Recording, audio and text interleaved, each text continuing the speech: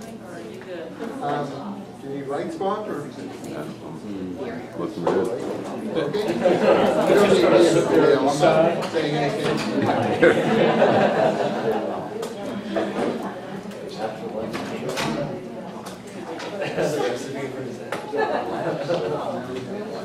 Whoa! Better? I'll wake everybody up. The lights go out. Okay.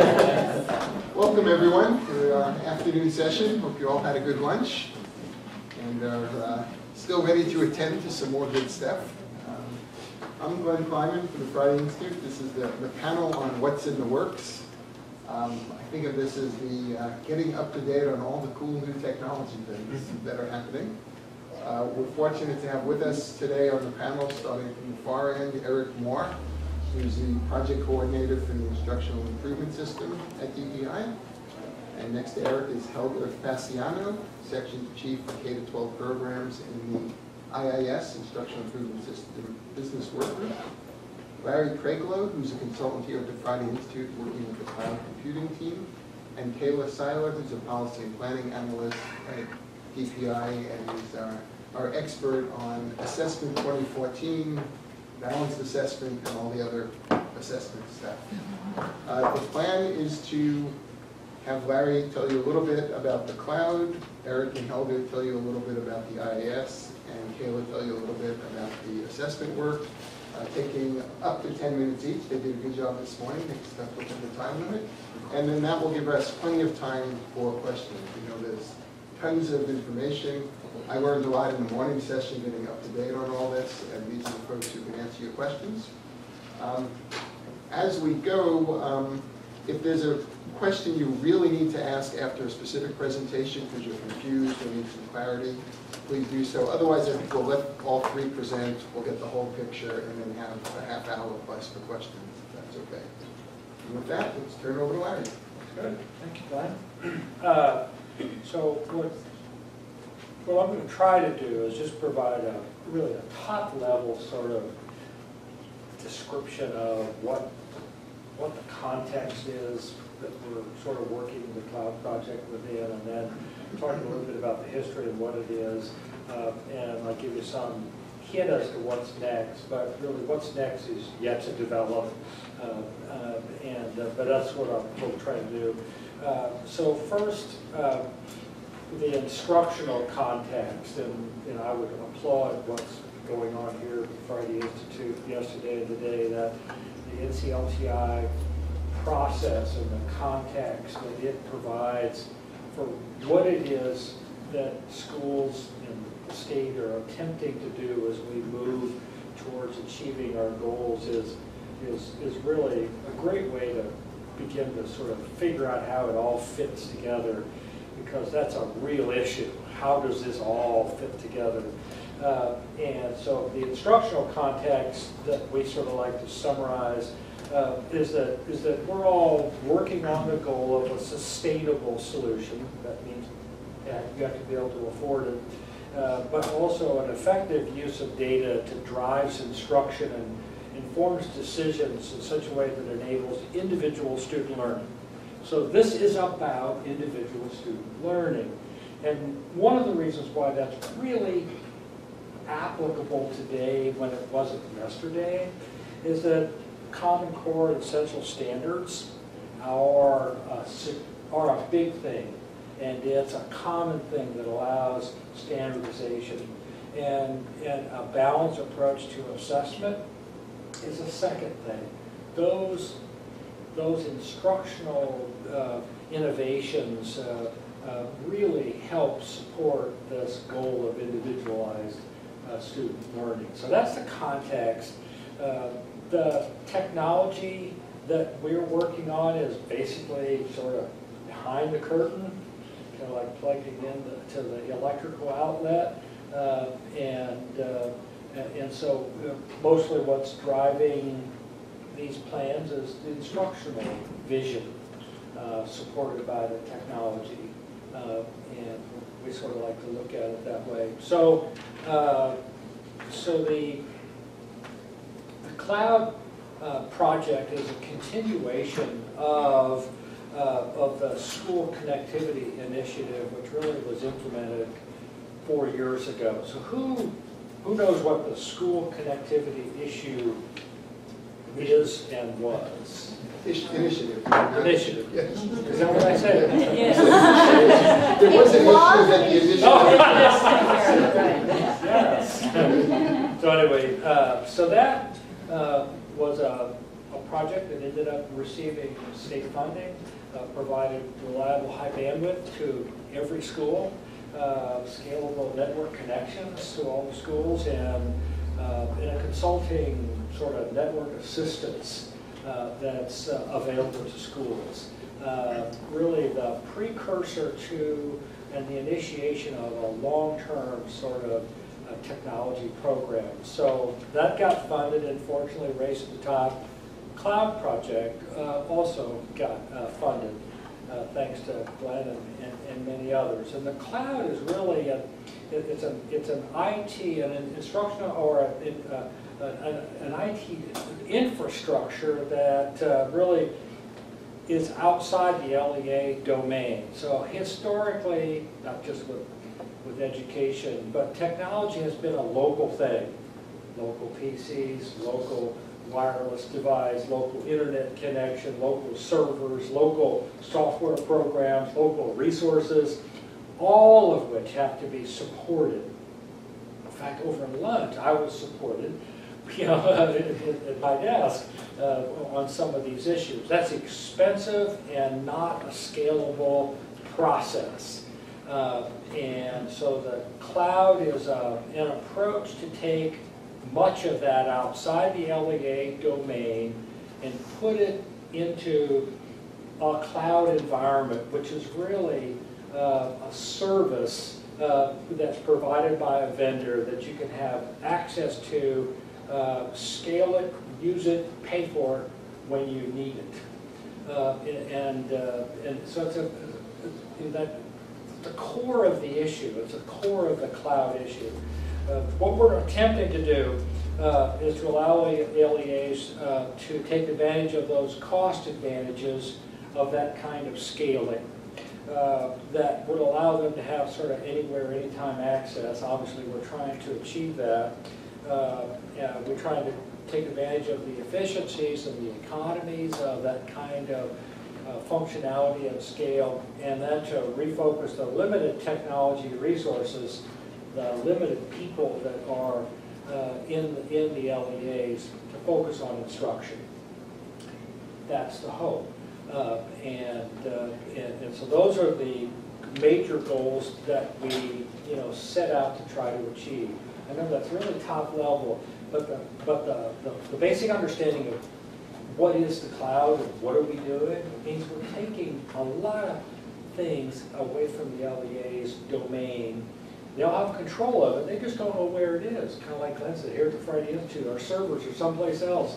We don't need to know where they are, but it's a great service. We visited every LEA. We spent about half a day reviewing 300-question interview to try to develop a baseline as to, so what are you doing? What are you planning to do? What needs to be done? And how can we sort of take that information and make some sense of it? It took us about a year, actually, to finish all that. During those discussions, there were three basic platforms. Sort of the business operations platform, sort of how do we handle personnel, how do we handle budgets, how do we handle all the administrative kind of stuff, data. There's the infrastructure or enterprise platform, that's all this technology stuff we're talking about. And the most important and the most sort of elusive at times is the instructional. So we surveyed and gathered information on all three. Obviously, the easiest to tabulate is the technical, because you can count computers and you can count servers and that kind of thing. It's pretty hard to determine which teachers are ready to do what kind of new, innovative kind of teaching. But against those three basic platforms, business, infrastructure, and instruction, we're driving sort of our cloud projects. So this is sort of like, so what will cloud address? And we really have service delivery platforms. So how will we deliver these services? And it's sort of LMS, learning management systems. Those systems, many LEAs have them. Many have something that's similar to that. Many have none. But to communicate and deliver and have access to resources in the cloud, you must have devices, you must have a web browser, and you've got to have an LMS system that allows you to reach out, pull it back, and share it. And so that would be one. A learning objects repository. So all of these resources that we envision, and you'll hear these guys talk a bit about the IIS. So we envision lots of resources, and they need to be someplace where everyone can get to them. So a learning object repository is in the offing in cooperation with the community college system. Collaborative tools, all kinds of collaborative tools. There'll be an evaluation of what's useful and what isn't useful, and some consolidation of that. But today there's millions of dollars spent on collaborative tools that have to be supported in every classroom. And within a district, each school has its own collaborative tools, all of which have to be supported. Sort of uneconomic and inefficient, but it could be instructionally. That's the way it needs to be. And then a really mundane sort of thing is identity management, and that is this would be for all stakeholders a single sign-on, which allows you to access anything on your web browser in the cloud with a single identity. There are districts who have 12 identities and passwords to get to things. This would be a single one. And so that's sort of an example of the service delivery platforms that are underway. And then there are lots of shared infrastructure services, even more mundane than a password, servers, email, and content filtering, malware protection, those kinds of things that everybody's buying. And our thought is to apply these objectives to that. So how do we aggregate the demand and go out for bid and get a really great convenience contract for the state? So those are those are the broad categories of projects, and that we're underway. We have 8 RFPs that will be sort of released in the next 6 weeks, and that specificity is sort of the next version of a communication story, and is what the LEAs sort of mostly want to hear about. So what are you going to do for me? When it's going to be available and how much it's going to cost? Is that what are you going to do for me or to me that they want to know about? Yes. So that's sort of a snapshot of the overview and some of those projects, and I'd be happy to sort of provide a little bit more of that information when we get to the question and answer section. But that's sort of a quick look at cloud. Thank you, Aaron. Okay, we move on to Eric and Helga and the IIS. So good afternoon. I'm Eric Moore. I'm a fiscal analyst with the department, but I also serve as the IIS project coordinator. Helga and I will be tag teaming this one. I'll talk about the boring pieces of it, which is actually what's happening with the project itself. And Helga will be able to talk about the product and the vision for what it's going to do for the students and educators in North Carolina. So just for a little bit of history, if you actually look at our application for what is under Pillar C3, which is Data Systems to Improve Instruction, you'll find a description of an instructional improvement system that is really centered on assessments. A system that will deliver statewide summative assessments, a system that will deliver district-wide benchmark assessments, and a system that will deliver in-class formative assessment, diagnostic assessment kinds of products. When that was originally written into our application, that's what an instructional improvement system looked like.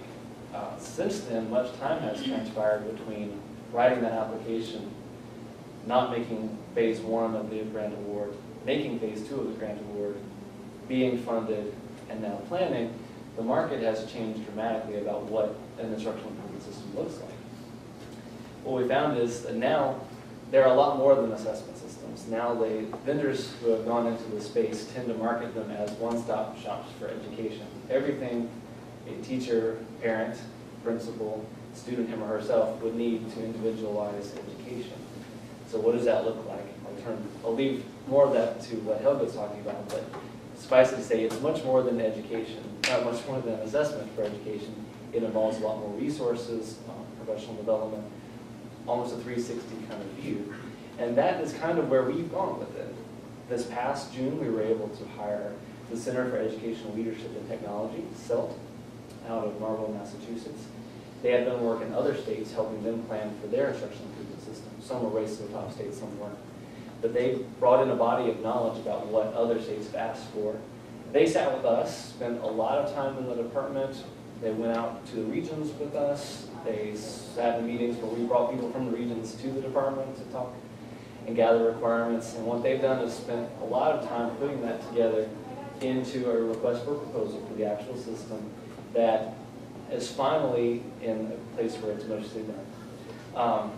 Right now, it has left the department. It is sitting with our statewide ITS, our Information Technology Services, because they review all of the technology projects that the state is doing. It goes through a number of different areas within them. Last I've heard right now, it's going through their legal review, which I believe is one of their last steps before they approve it, hopefully not reject it, but approve it. And once they give us the green light, which we're hoping is any day now, it will post to the statewide interactive purchasing system for 6 weeks. We'll invite vendors to respond. We're anticipating there to be a lot of different kinds of responses from different kinds of vendors because the space has grown so much that learning management system vendors have kind of morphed their technology into it. Assessment vendors have morphed their technology. Vendors who have primarily just done data integration have kind of come up with applications that sit on top of it that do the same kind of technology. So we're anticipating quite a lot of response to their RFP.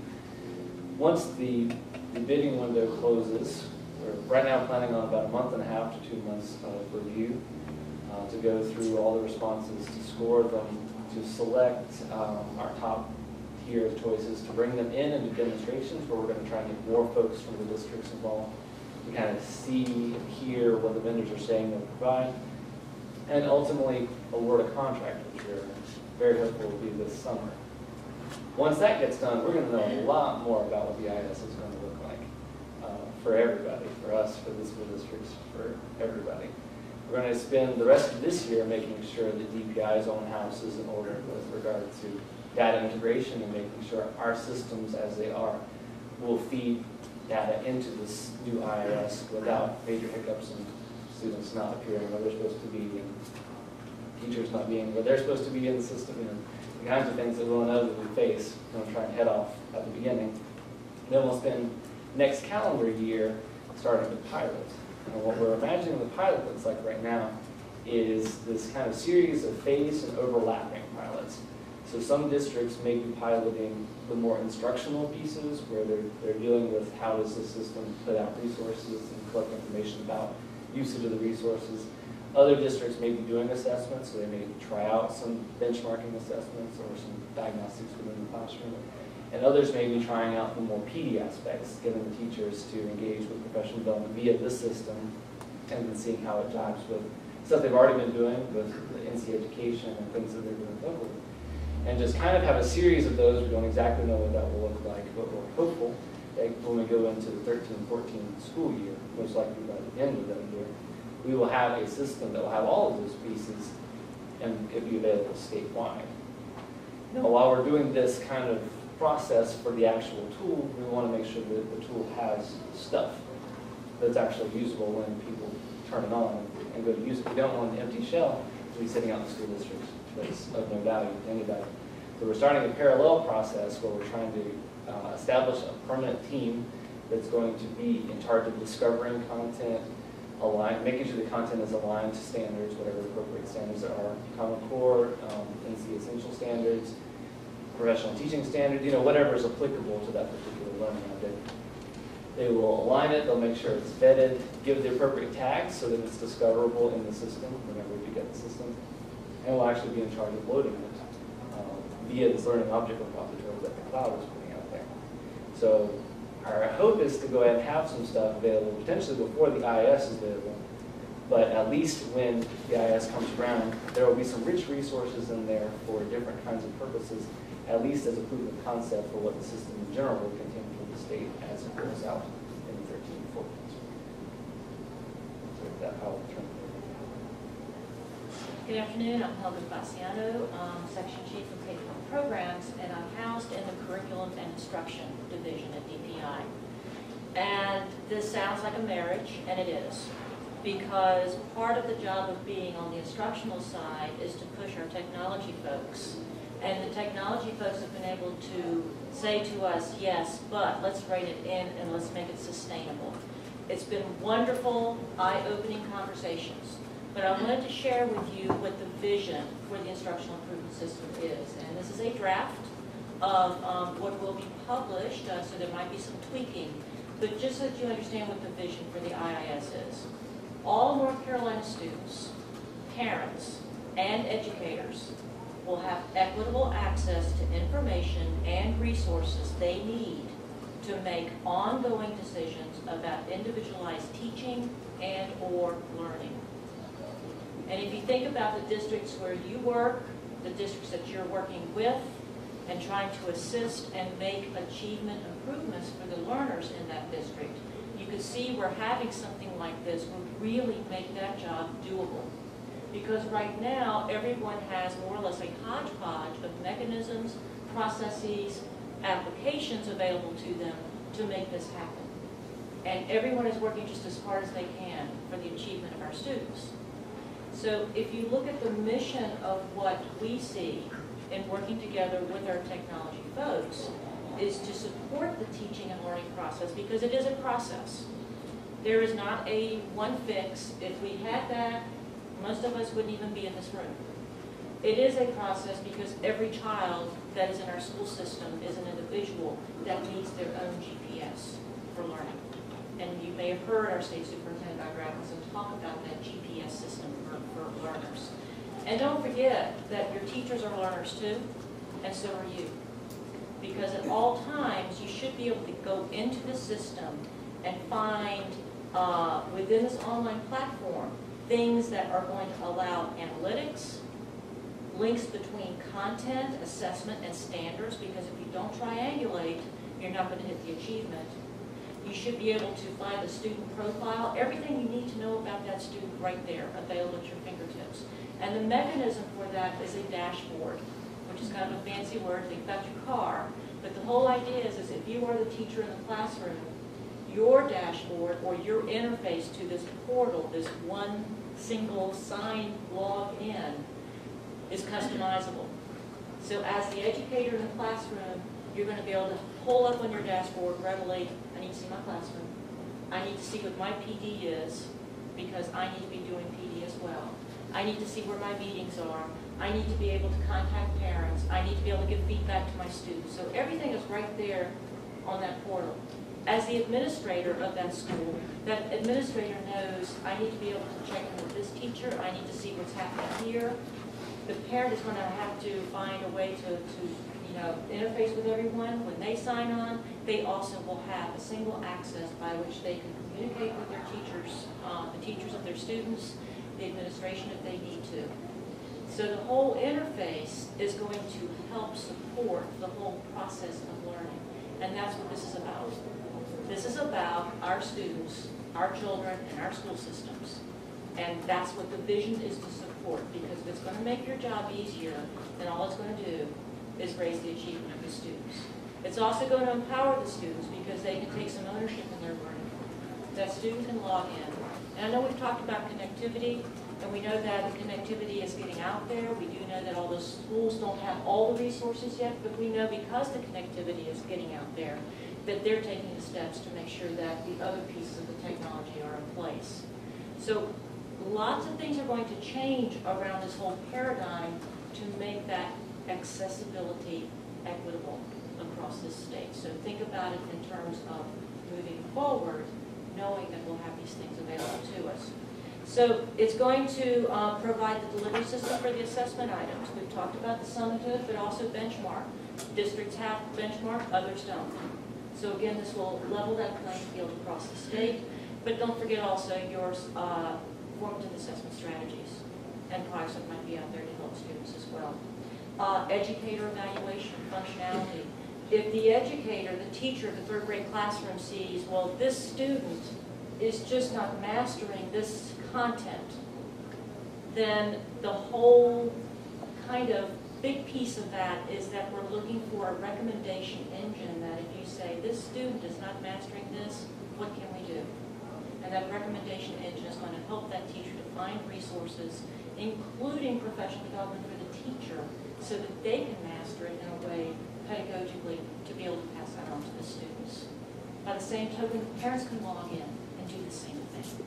If I see that my son or daughter is struggling here, what are some resources I can access to help him or her learn?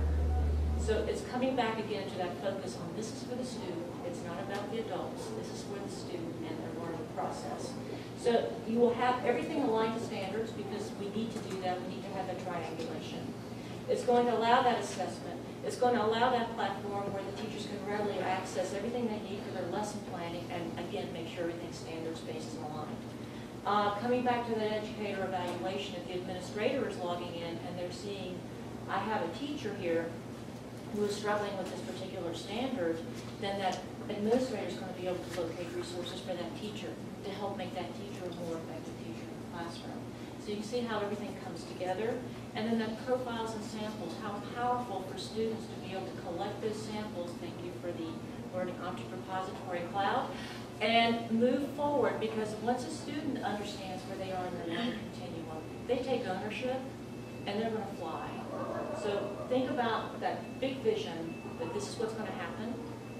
Understand that it's going to happen and be rolled out, as Eric was talking about. We're going to start with the basic pieces. And we've had an advisory task group that's been working with the department and also with the NC State Cloud team that is informing what pieces need to come out first. What we've got to have on the ground running and then build on that capacity as we move forward. Okay, thank you. So we have an overview of the technology platform in the cloud, an overview of the resources for teaching and learning for students, teachers, and parents, and then the next layer of this is the statewide accountability assessment system. Kayla for an update on that. Thank you. My name is Kayla Siler. I'm the Policy and Planning Analyst with the Department working in the Research Program Management Office under Adam Wilkinson. And one of my tasks has been over the last year and a half or so to work on the online assessment work across the agency, kind of working with a group where we're combining the assessment and test development folks with the technology folks and trying to figure out, okay, how can we support schools and districts as we look at our goal of having everything online for assessment purposes, statewide summative assessments, by the 2014-15 school year. And so working with them, trying to figure out, okay, how can we help? How can we communicate that this is coming? How can we get folks to understand what this means, why it's different, what's going to be different from the old test and what you've seen before, and then how we can move forward. So just start with a little bit of history of where we've been with online assessments. Many of you know we started with online assessments in 2005. That was the first year that the computer skills test was all online. Before it had a computer component, but a paper pencil test part. But in 2005, we had the entire test online. That was our first real online assessment. From there, in 2007, we started putting the high school end of course exams online. And in the 2007-2008 school year, physics was actually required online. So most schools have some experience. They had to do that physics test, or they've done the computer skills test online. So they've at least attempted to use the online system for administering the student test. After that 2007-2008 school year, all of the high school EOCs, so Algebra 1, Algebra 2, Biology, Civics, English, Geometry, and U.S. History, many of which we don't have anymore, but all the ones that we had at the time, we moved them to an online format. They were available to all schools to use online. Now, early on, we didn't have a lot of people take the online option. It was kind of somebody would try it in their technology or assessment person would get excited, ooh, online test, let's try it. And they might try it in one school and not another school. And it's very sparse across the state. We had about 3% of the total tests given in the 8-9 school year were online. This past fall semester, there were up to about 14% of folks doing their online assessments online. And again, what we have online currently is just those high school exams. Then, of course, tests. So right now it's just your Algebra 1, English 1, and Biology assessments that are available online for this current school year. So that's where we are this year. This year, all the tests that are being administered for the statewide summative tests are your regular, traditional, the math and English for grades 2 through 8, paper pencil versions for those students. Have your science at the 5 and 8, biology. All the high school stuff is available online, but most people get the paper pencil option, and all of the other tests are standard. The other thing we're doing this year is field testing, what we're calling the next generation of assessments. The new assessments that are aligned to the new standards, the Common Core, the essential standards, all officially aligned, and that are designed for an online format. So you have a lot of schools and districts that have been participating in the field test. They did field testing in the fall, and they're currently doing field testing this spring, getting people to try and log into the new system. So that's where we are this year. Next year, for the 12-13 school year, we will have operational online assessments that are aligned to Common Core and state standards. So all the tests will be aligned with the standards that are being implemented next year. That's a question that a lot of folks ask. Like, are we being tested on something different than what we're being taught? No, we're implementing at the same time. Next year is when the new standards are fully implemented in schools. Next year is when the new assessments will be available that are directly aligned to those new standards. So that's one important point. And then we'll also begin with the new generation of assessments available online next year. So what we will have online, this will be the first wave of full online administration, meaning that the tests were specifically designed for this new online format next year. All the high school stuff, so your regular math 1 or algebra 1, your English 2, it'll be the English 2 test next year. It's been English 1 in the past, next year it's English 2, and biology at high school. Those are all online. Next year we'll also have science at grades 5 and 8 online. So those will be available for elementary school and middle school to get their first attempt at online assessments, 5 and 8 science. And then the other thing that will be operational next year is the Extend 2 versions of those same tests. All the high school Extend 2 and all of the elementary middle Extend 2, that includes the English and math for Extend 2s will be available online next year. So that'll be something a little bit different, having all those, but next year all Extend 2s, as I said, will be online, and then your high school and science exams for all the regular students will be online. Then the goal will be that in 14-15, everything is online. And the question came up in the panel before, if I said available, everything will be available online. We're not using the word required. It's not required that that you take it online just because it's there. We know that there are circumstances in which you would have to have a paper pencil option. But just know the tests are being designed for a computer, so a paper pencil version would be slightly different than what you see on the computer. So there will be an alternate paper pencil version available, and it'll kind of phase in as we get to that point. And over the next 2 to 3 years, that's where we're starting. Next year, getting what we can operational, and that's the Extend 2s, the science, and the high school exams, and then about 15, all of those exams for every grade level will be online. We have a new challenge that we get to 14-15 though that'll change things. Many of you know we're members of the Smarter Balance Assessment Consortium.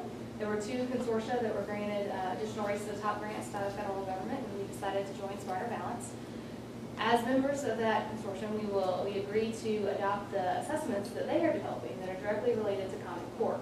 So those are only your math and ELA assessments. Our science assessments that we already have, we can continue to use just like we have because those are aligned to our standards. There's not a Common Core or national science standard right now.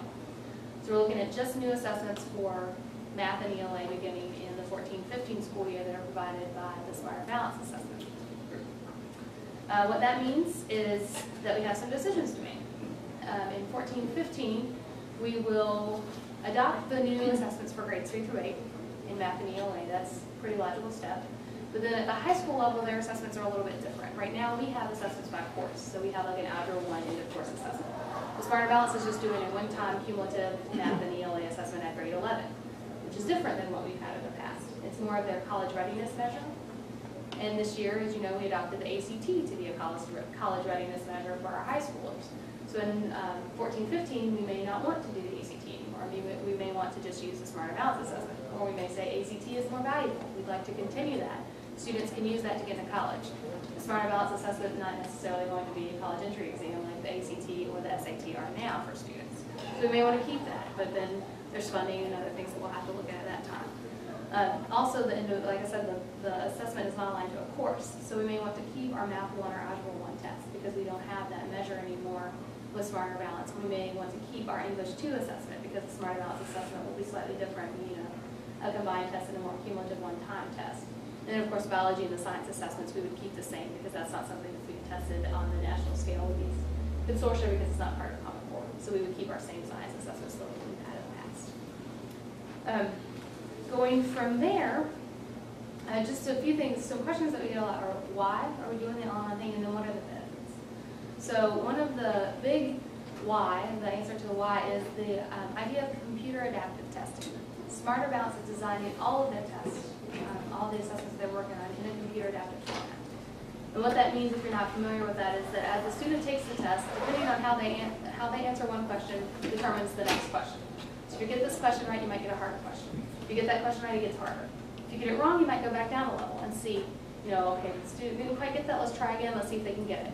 So what you can do with that is have a shorter test. In a shorter amount of time, you can figure out how much the student has mastered. You can have smaller testing windows because it doesn't take so much time to test.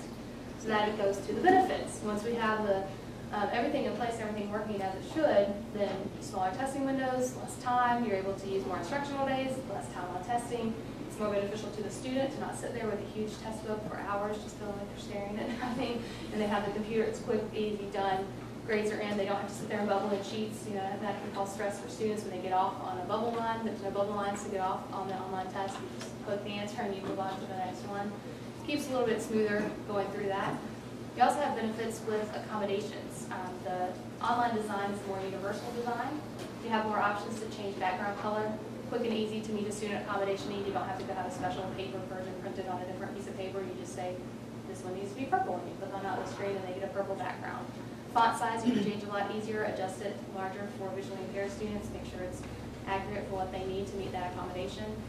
And another really big one that's important for a lot of districts is to know that there's a computer read aloud option, which we've experimented with some in the past, but the new test version does have that computer read aloud where the student could wear headphones and be in the same room, in the same setting as other students, and just be able to select when they need the question read to them.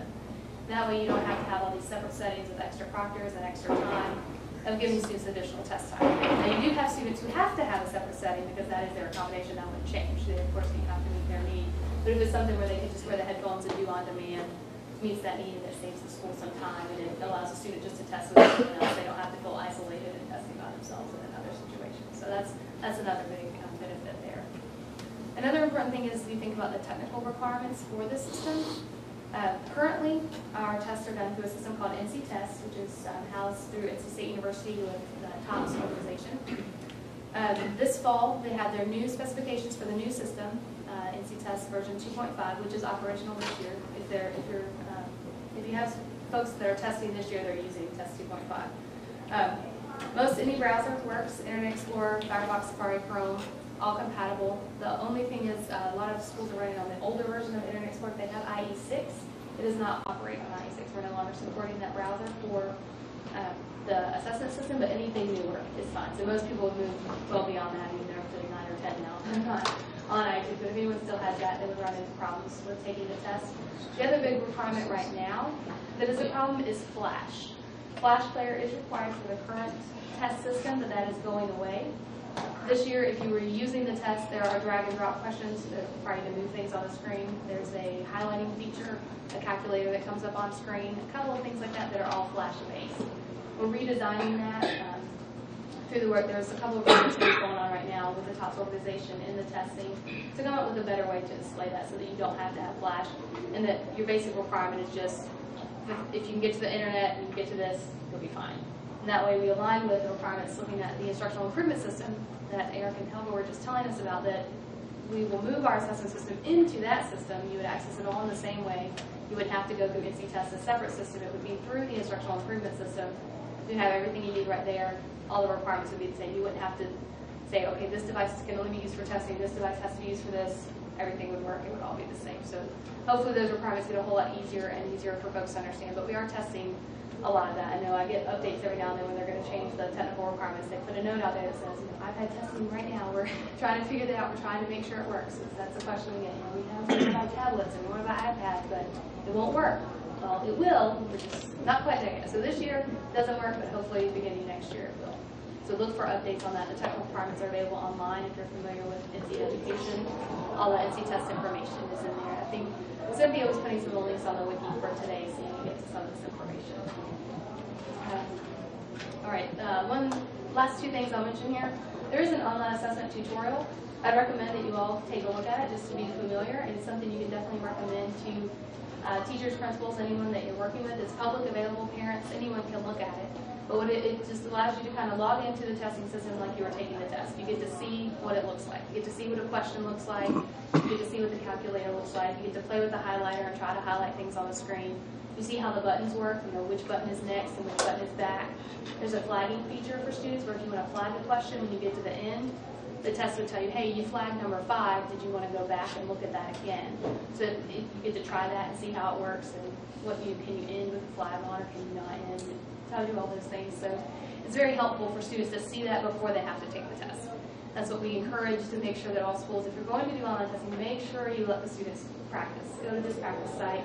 You can select the different tests because each test may have something a little bit different. English test may have a constructive response that a math test would not have, so you want to see what that looks like.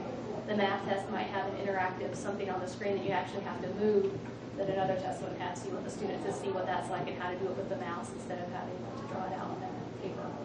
So that's kind of a very important thing. Make sure you direct people to that. That's available also through NC Education, the NC Test system is one of the links there. It's called the Online Assessment Tutorial. So that's a helpful resource. And then we also have another set of resources on the Online Assessment website. They have a best practices guide that was put together based on some interviews and visits with LEAs in schools that are already doing some online assessment work. We asked them, you know, what works for you, what doesn't work, how would you recommend this to others? We also talked to districts that haven't tried it yet and said, why not? What's holding you back? What would help you to move forward? What can we do to give you additional resources, or how can we help you put things together? So we kind of came up with a checklist. What could a teacher do to help in her classroom? What can an administrator do?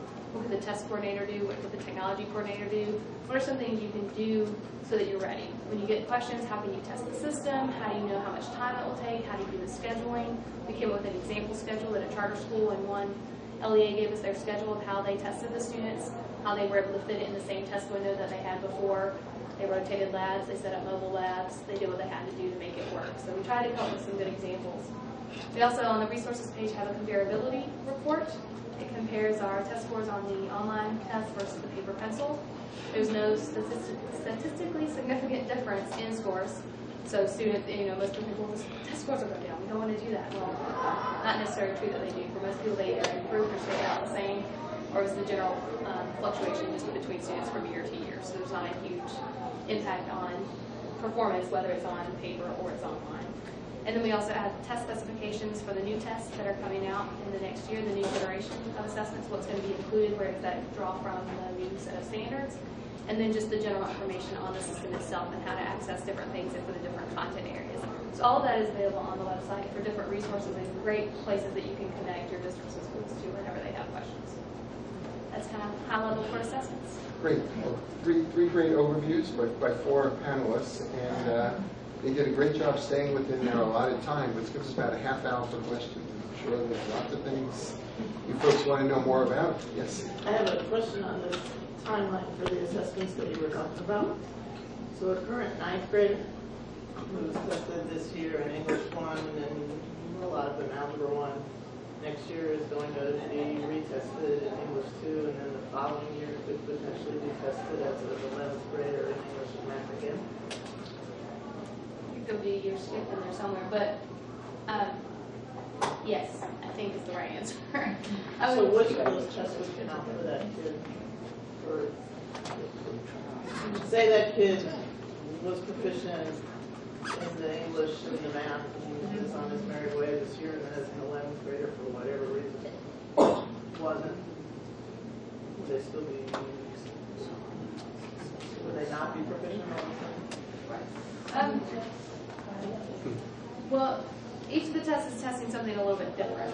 So I'm not sure what the evaluation analysis side of that would be. That's I would have to go back to the test team and ask them what the difference would be from that STAR analysis assessment. I mean, we'd be evaluating a school's performance on one same group of kids only who was tested over the 3 years. But nobody else in the school would have been tested. Right, no one else would experience that same set of 3. It's an interesting I have to ask transition. about that. That question hasn't come up. But both for the student level and the school level, you're exactly right. Yeah, it would be different. It's sort of like when you change the text, when you change the standards too. Yeah. Right, but if you change the years, you get the same kids repeatedly Yeah. and miss others. There's still a So yeah, difference. there's definitely something to work out there. Good question. Other questions? It's got to be more questions about all this stuff. For the class, what RFPs are you expecting to put out? You said there were 9, 8? We actually, we're currently wrapping up, so I'll miss some of them, but so on the business platform side, there's this I-Series RFP that has been on the street, not wrapped up yet. That's these AS400s that where the districts run their business applications on it. So that's one. So we're the next closest is the interactive or the identity management system, which is this ID thing. It's about 4 or 5 weeks from RFP, and then the learning object repository is probably 6 weeks from going out for RFP. Although we're hoping that it can be an extension of an existing contract with the community colleges. Aquila is the contractor for that currently. And we have a data analysis package that we're putting out for bid. That will be what we call AMTR 3.0, sort of a whole new generation of data collection and analysis that would be interactively available from the LEAs perspective, any user's perspective. We're couples are broken into pieces. We're doing bids on sort of a standardized, we'll call it email approach, and we're currently reviewing vendors to sort of get a better idea. It's like this process, this public process of RFPs is you can talk to vendors until the day you go out with an RFP, and then you can't talk to them anymore.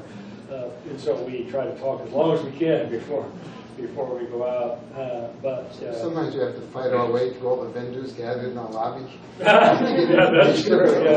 Yeah, you think of it. There's a lot of money in Race to the Top in technology-related programs. We're talking about $120 million, which really should give us a leg up if we do it right. But that's sort of a half a dozen of those 10. We need more information on those as we go. Let me ask a related question about the IAS, something involved in some of the earlier discussions. And we chatted a little bit during the break, but it might help people know. As you said, as it began with really a focus on diagnostic assessment, it grew bigger and bigger. And now I understand it's been a long process to review the RFP and get it out, and it'll be a long process to review it. Does that mean that it's going to be like years before we have it, or was it likely to be built with pieces so that folks will have some diagnostic assessment or some resources soon, and others will be added? Is it become all one big thing, or can it be cut up into pieces? So the vision is that we'll deploy the pilot in pieces as they are available. By the end of the grant period, there will be one unified system that's available to everybody. More specifically, a lot of it's going to have to be conversations with the vendors as they provide their bid responses since we go through the evaluation pieces, and then working with that vendor on the strategies that they can put out there. Some vendors may be more able to take a product that they have, kind of parse it up into individual pieces that are deployable independently, but they still communicate with one another. Others may have much more monolithic approaches and say, we kind of have to just do this all at the same time at the end. So a lot of it, we're going to try and have as much of it as available to the field as possible when it's ready to be used. And hopefully not release too much in the way of buggy products that we then have to spend a long time working out the kinks before we actually use it. The other flip side of that is we're talking about the product, but what about the content that goes in there? So that is also an ongoing process as we look to see what the product will look like depending upon the vendor or vendor selected. We're already in the process of identifying resources. Think about Learn-NC and everything they have. Think about the districts you work with. Many of them have already come up with all kinds of wonderful resources that if we can scale that up for the state level usage and sharing of all of those resources. So districts have come forward using their Race to the Top funds. We would like to focus on this piece of the content. So these kinds of conversations are already occurring so that as we have the product, we will also have the content to backfill.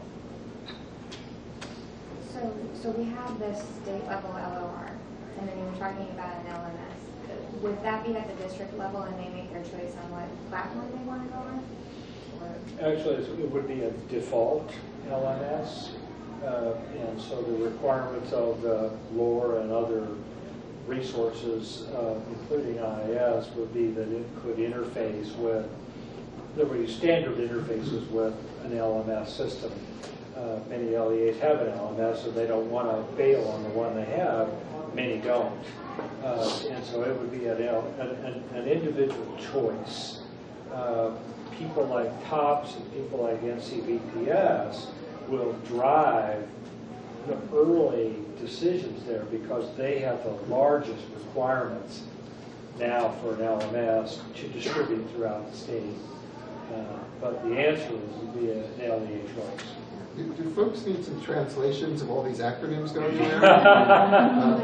Everybody, LMS is a learning management system, things like Blackboard and Moodle are the most popular ones. LOR is a learning objects repository. It's basically a library of lessons and modules and pieces that you're using.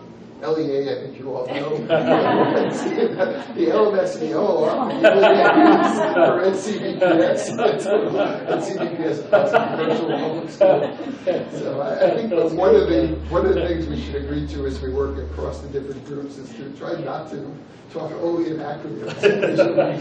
Sometimes it's so easy, isn't it? I know, but then I look around. Sometimes we don't know what they stand for. Does everybody know? Sorry about that. That's okay. No, we all fall into it as a facilitator, right?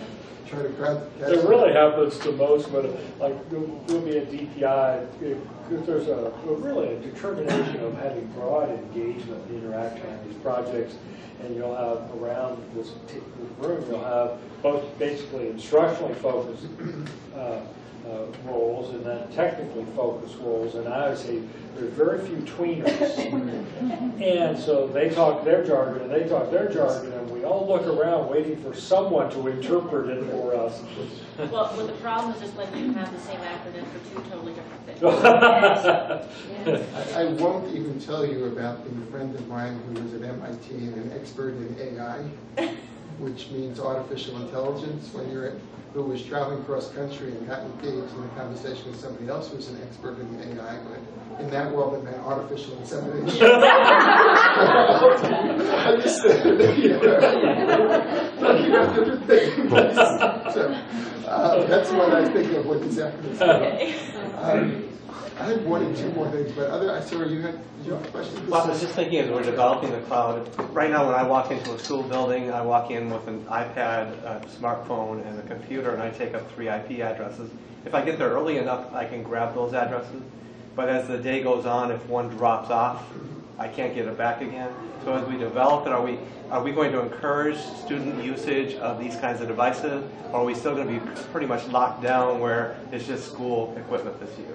I would say that the only economic solution to ubiquitous devices is to bring your own device. And will they to have have access a to multitude of devices. It's the only feasible approach. And the services that provide, the sort of the links and the security and the protection, those are all known technologies that can be provided as a service to the schools. We're actually in the process of rolling that out at MCMC right now, and it's pennies on the dollar compared to what LEAs are today spending for their own web security So that is the only realistic path. As Kayla knows, we're actually going to be in a meeting next week to begin talking about devices, because it's an unsolved issue in the state. We talk about a lot of things that weren't going to be possible, but not if you don't have a glass in front of every stakeholder. And so I mean, there are unanswered questions, and so we're building on the foundation, and some build on each other. But that's sort of, I mean, it's a major state issue. Digital and that's really a national issue. We're working with COSIN, Consortium of School Networking, and something missing. There's another acronym for everybody. You may know that. Well, COSIN is Consortium of School Networking, but BYOD. Bring your own Bring device. your own device. That's another one that you'll be running I into. thought that was bring your own drinks. So not just you, they call it BYOT. Bring your own technology. Yeah, they call it Do you have- BYOT. My question was about sustainability for the districts and cost and what happens next after the cloud is here and we're moving through this process 5, 7, 10 years down the road. What do they do? Major issue. Part of the delay in right to the top programs being rolled out is this total cost of operation and the sustainability question. You don't know what IIS is going to cost until you bid it. And particularly IIS because it's so new.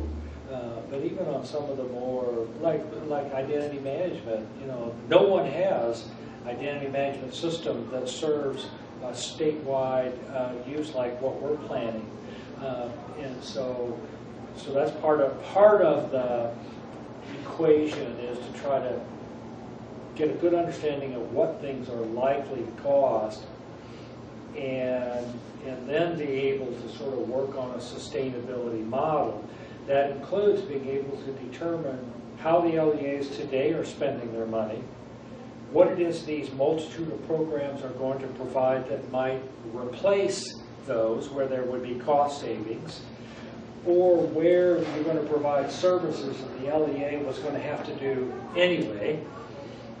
So like some may not be provision for online testing, but they're going to be doing online testing. So it's a cost that they have to be looking at.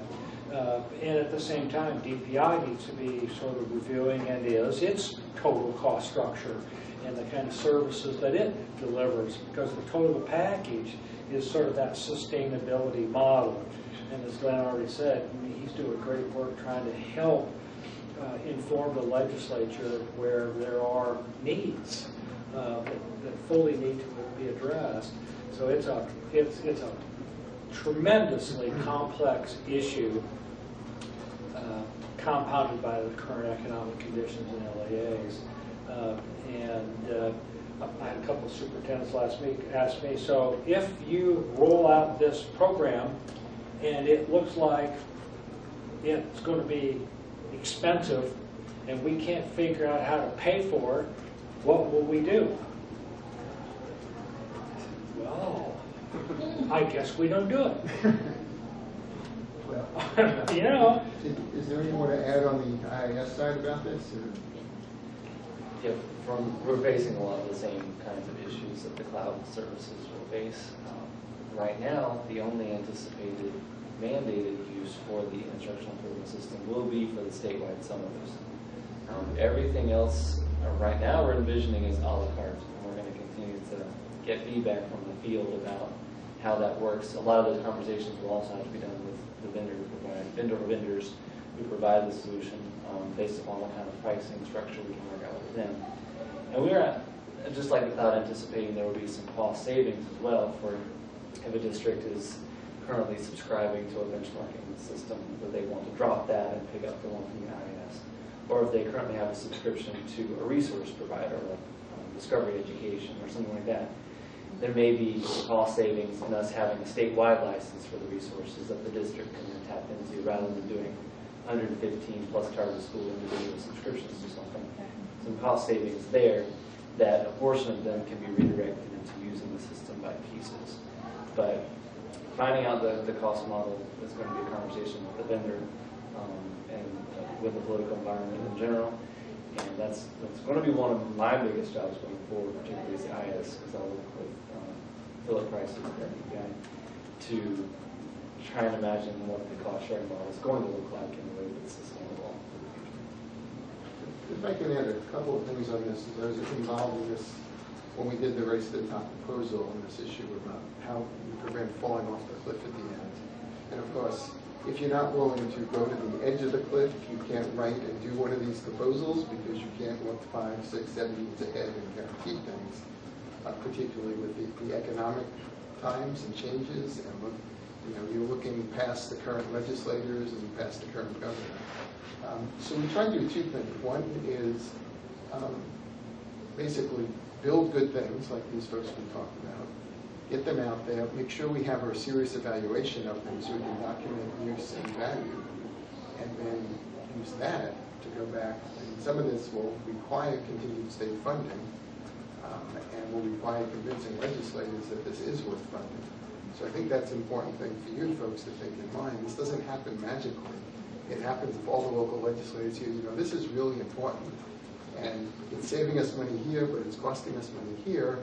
But we need the state support to keep this going, and it is valuable for our teachers and kids. So, that was the sort of approach that we can take there. A couple of other pieces. One is I'm convinced there are significant savings, partly because we used to have a room upstairs until a month or two ago, filled with servers, and with this big air conditioner. And if the air conditioner went off, a magical thing happened, and our tech guy was called day or night. He came running in to shut the servers down. And it cost us a lot to replace these servers, to maintain them. And we've moved all that out to the cloud. I don't know where it is. It's out in Amazon somewhere. It might be in North Carolina. It might be in Australia. I don't know. But I was amazed at how little it costs to buy space out in the cloud. And you have things running in these giant places where they have genuine 24/7 support and backup power systems and all the things we would never have. So it's costing us less. It's much easier on our tech folks. And we gained an office space back because we have a room that used to have these servers. So I think people will find savings. But it's not going to be a straight deduction. I've also worked on plans for moving to digital resources. So kids can get things online and have the kinds of advantages Kayla talked about for technology. But it's not just that you take the price of, you won't buy textbooks, but you'll be buying devices, you'll be buying licenses that rather than a once every 5 years purchase, there's probably an annual license, but then you might save money around adaptations for special needs kids, because those are, so it's not a simple, you take this out, you add this in, it really is changing the way some of this looks. So I think there's going to be a lot, for folks to work through to do this, but I think we've seen here, I think, amazing progress in moving in these directions, but it's not easy, and there's going to be a lot of times that involve us, especially you folks and the folks you're working with in the LEAs, going to really want more specific, detailed information before it can be made available for the folks here. And that's just, I think you're going to have to accept that and work through it as this process goes on. So, given that, yes, we do work with LEAs, and there's a lot of hand-wringing and angst, fear, anger out there right now. Yep. And I think it's predicated, honestly, on the fact that they think we're going to muck this all up. Mm-hmm. What tools can you give us to help to let, calm some of that down? I think we talked in the prior session about the current focus on communication and some things that go on. Folks want to go through some of that? Would be helpful. I work also with one of the communication teams in the department working with Race to the Top efforts. And we have coming up a series of meetings in each region. There'll be 2 meetings in each region. There's only 1 in Region 1, but 2 meetings everywhere. And they're the ready meetings, if you've heard them phrased that way. Those meetings are specifically targeted to the audience of every single principal in the state has been invited, and they're to bring 1 teacher with them. We've also invited every superintendent to attend in their region, and then the public information officers or the communication directors have been invited from each district. So that's our target audience for the initial set of messages. And the idea was that we could have a large group, it'll be about 6,000 people over the course of the next month, really, that we will reach with the same message, pretty much telling them some of the same things. And one of the things that we want to do is to be an inspiring message, but a calming message at the same time, to let them know that all this stuff is new and it's coming, that seems like it's coming really fast, but it's for a good purpose, and that it's not just to check off the box and make sure we did something, that it's to make things better. It's for improvements, it's to make life easier for teachers, life easier for students, life easier for principals. It just takes time to get there. And so kind of the big topic areas that we'll cover at these meetings, one is around the support for learning, and that will be new assessments, new standards, and the new accountability model. That'll be kind of packaged together. Maria Petrie Martin and Angela Quick are the primary presenters on those topics, so they'll cover just high level what's going on with new assessments, new standards, and the new accountability model. The next piece there is then our support for teachers, teaching and the teacher evaluation. This looks at the teacher effectiveness work, the NC Teacher Corps, the professional development that's going on, the new standards that have been added to the teacher evaluation system, the standard for student growth, the measure for student growth that's been added. So it'll focus on that and how all of that works together, and how that connects back to new standards, new assessments, new accountability, kind of piecing things together. From there, so we've got the student and learning part, we've got the teacher part. The next piece is the technology support. So we'll go into some of the topics around IIS. We'll touch on the idea of bring your own technology, your own device, where we're going with that, the cloud, kind of how there'll be technology supports in place to deliver a lot of this stuff and how that will work. And then kind of ending with the last topic area is the district and school transformation and the services and the things that they're doing out in the field and what they're doing with schools now, and just touching on that. We'll also hear from Principal of the Year and Teacher of the Year at some of those. So we'll have someone there that can talk to their experience as a classroom person, as a principal, as an administrator at school, what they've seen happen and what they're excited about looking forward. So there's a couple of things going on at those meetings. The final thing that they'll have to take away from the meeting is in each of these topic areas we put together a series of documents, kind of one-page handouts that they can take back. You can share them with all the teachers in the school. They can even go home to parents. We try to make them quick, easy, quick reference documents almost. Some of them are kind of FAQ, some of them are like a top 10 things you need to know.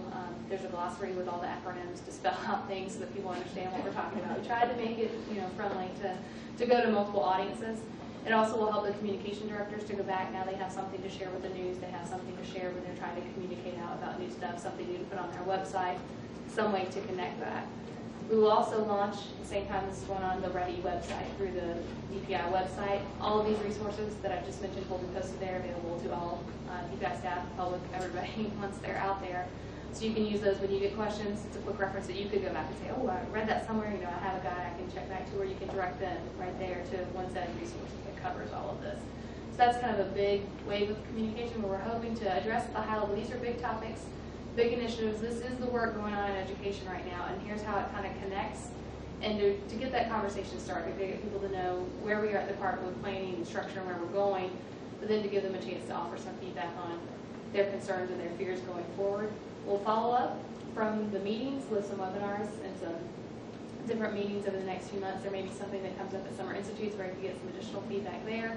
We'll have webinars in April that we already have scheduled that we know are going to happen, and then we hope to schedule some more maybe in the fall to say, okay, now we gave you all that information, you had a chance to think about it, what questions do you have, what else do you think you need, what more can we provide to answer questions that you're getting from concerned parents and concerned teachers, or what have you seen from students that you think we should try to address at this level. So that's kind of a big push right now that will reach a pretty large audience, and we're hoping that that's a very effective way to really get things moving forward and getting started, that those principals and teachers go back to their school and they serve as leaders to share this information to help deliver that same message to those that are not able to attend the meetings. Are you a regional lead? I thought. So you're meeting with us tomorrow. Yeah. And this is dead on the issue of tomorrow's meeting. So for others, so the regional leads and the instructional technology consultants are regionally based and assigned, and it appears obvious that we need to bridge this huge communication gap. So as hard as we've tried, IIS has 100 LEA people participating in an advisory role. We also have 100 regionally assigned to that. And if there's not a day goes by that someone says to me, my superintendent doesn't have the slightest idea what you're talking about. And so culturally, we're dealing with individual fiefdoms, silos within the LEAs, tech directors who don't have an opportunity to communicate to the CFO. I mean, so all of those issues occur, and there is a lot of stuff going on, important stuff that's very large financially as well as what might be required. So tomorrow, we're hoping to sort of think through a little bit about how we can do this better. And this isn't a discussion just for cloud. It's, so like IIS and we work closest together because our programs, they're a little hard to even separate at times. And so that's another approach. Today, Phil's in Northeast at the recent meeting. So when we go to all these meetings where we have selective discussions, and all of that is on top of the fact that we're not quite ready to talk about what it is the superintendent really wants. What is it that you're offering? When is it going to be available? And how much is it going to cost? So that I can decide when I plan my budget what I need to buy myself versus what I'm going to be able to get from others. I mean, that. I think you said last time, you said there's superintendent meetings that they're going to hold in March. Yeah, we have the quarterly superintendent meeting, the administrative meeting the end of March, where we'll have a lot more info. But it's the topic. Folks asked in the earlier session, what's your idea if cloud team and others could just put out sort of a schedule of these things? Yes, we know you need to know this, and we expect to be able to answer these questions, in March or May or whatever it is. I think it would be very helpful. People are asking for that. Did you have some other pieces to add? So I think what you're hearing, at least what I'm hearing, is that these folks and their teams are working incredibly hard on important work. We all have sort of taken the plunge here into the unknown, but we know things have to change, technology has to be better employed, and that while there's lots of efforts at communication, there's never enough, there will be more, and there's also efforts at coordination going on across these groups that I think are increasing. So, I mean, to me, and I've been around this education technology stuff for a long time, these are amazing things that are being built, and there'll be some glitches. It won't all be perfect the day it rolls out, but these really are the tremendous steps forward in bringing education into the information communication age. So we're about out of time. I think perhaps we should take a moment and thank our panelists who did a great job. You know who they are. If there are questions you didn't get to ask, I'm sure you can grab these folks for a few minutes during the changeover break. Thank you all. Very good.